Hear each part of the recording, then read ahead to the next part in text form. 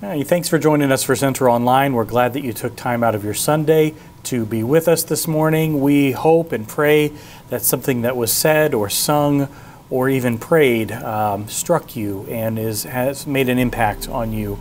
If you realize that you are looking to connect to Central Christian Church or to connect to a relationship with God, to begin your journey in getting to know the creator of everything, we would love to help you to get that off to a good start. Do me a favor when we're done here and go to cccrockford.org/connect and fill out that information card with whatever you feel comfortable sharing, name, email address, phone number, and I personally will be in touch with you later on the week and just help you to get plugged in. I know we just got some kind of disappointing news about the relaunch of in-person worship services here at Central.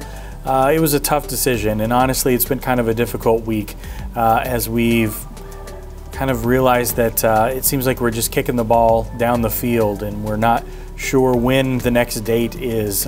We see that the rates are just out of control in our region, and that's a concern for us as we think about what we need to do to keep everybody healthy. But what we absolutely can do, and this is something that I feel really strongly about, is we can continue to be the church. If there's one thing that God has taught me in these months of what seems like a never-ending pandemic cycle, it is that we are the church. We no longer go to the church, but we have a chance to be the hands and feet of Jesus wherever we go. So wherever you find yourself in this coming week, we pray that you are able to serve someone just the way that you could serve them when we are in the church building. We pray that you are able to have fellowship with the people that you come in contact with. We pray for good conversations for you to have with your neighbors and your family and your friends. One thing we would like to do this coming next week, Monday through Friday, every evening at 8 o'clock, we're going to join together on a great big Zoom call and pray with each other. It should only take about 15 or 20 minutes. We're not going to be on very long. And we are just going to pray for our community, for our church family, for the leaders, for the pandemic, for everything.